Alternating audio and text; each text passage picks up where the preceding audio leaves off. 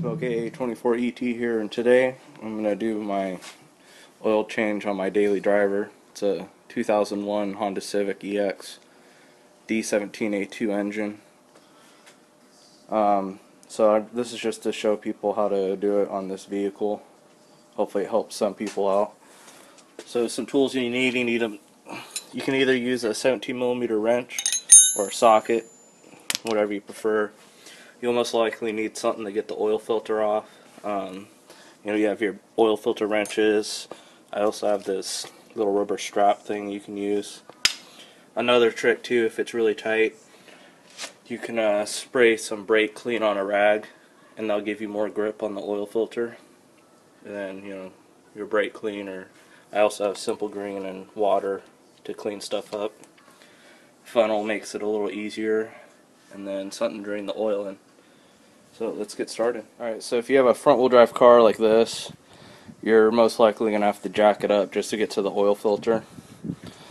So if you look right there, there's that arrow on the little splash guard. That's a jacking point. So where the arrow points, that's the subframe that holds the engine up. You put your jack there and jack it up. And then I have jack stands holding it up.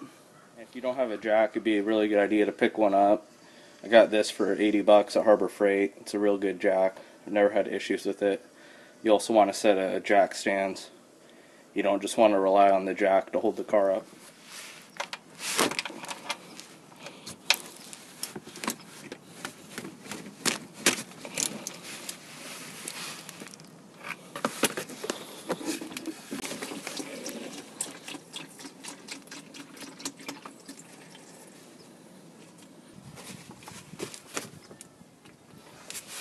Alright, while I'm letting that drain, I'm going to prime the oil filter.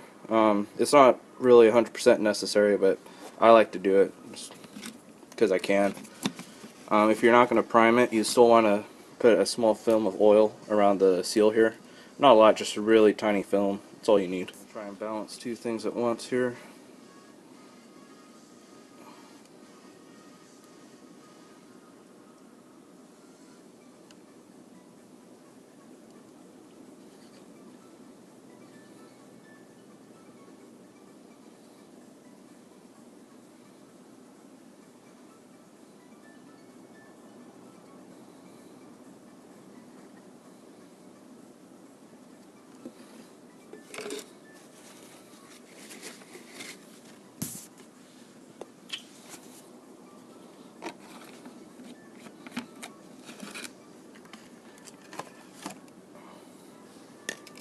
And what I'll do is I'll kind of tilt it and spin it around, and I'll get more oil inside past the filter media.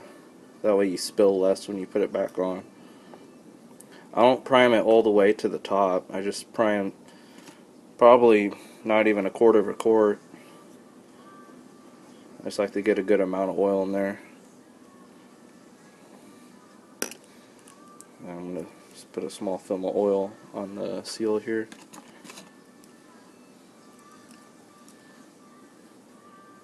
Just a small film like that. You don't need to go overboard with it. Alright guys, so it's been kind of hard, but you can see that's where the oil filter is. I already replaced it. It's just, I couldn't hold the camera at the same time and a light and then replace the filter. It's just too much. But basically that's it. I already cleaned up after it. And with the oil filters, you don't need to torque them down. You shouldn't ever use a filter wrench to put one on, only to take them off. Just hand tight's good enough. Like, once the seal seats, half turn, one turn at the most is all you need. Otherwise you'll never get it off. Alright guys, now I got the drain plug back in, the oil filter on. I'm going to start filling the crankcase and then we'll start it.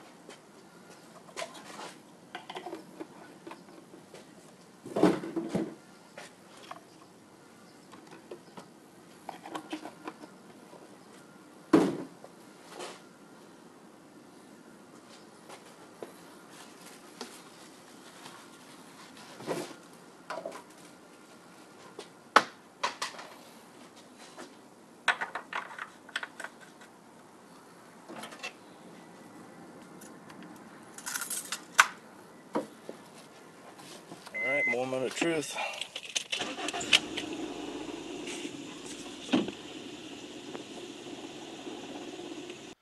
I know it sounds like there's a rod knock at the startup, but it's not. It's just the AC compressor pulley that's making that rattling noise. Got oil pressure. So then now what I do is I'll just go and check the drain plug, make sure it's not leaking, there's no leaks from the filter.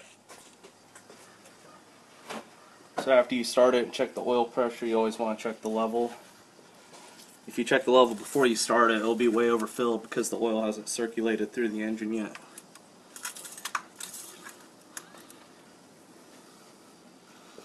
And let's see if we can see that.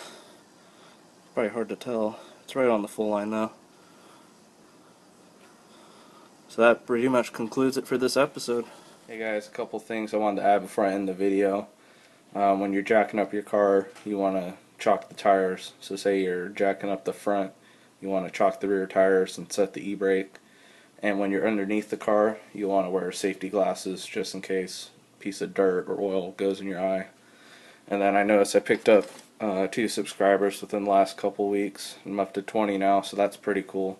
Wanted to thank you guys. So if you guys start leaving comments like, you know, you want a sticker or something, just leave a comment. And I got a bunch of Amsoil stickers I'll start sending out. And then I'll probably look into getting some 0 degree garage stickers made up, and then I can send those out. So like I said, just leave a comment if you want a sticker, and then I'll get into contact with you and send you some stuff. And then that's it. We'll see you next time.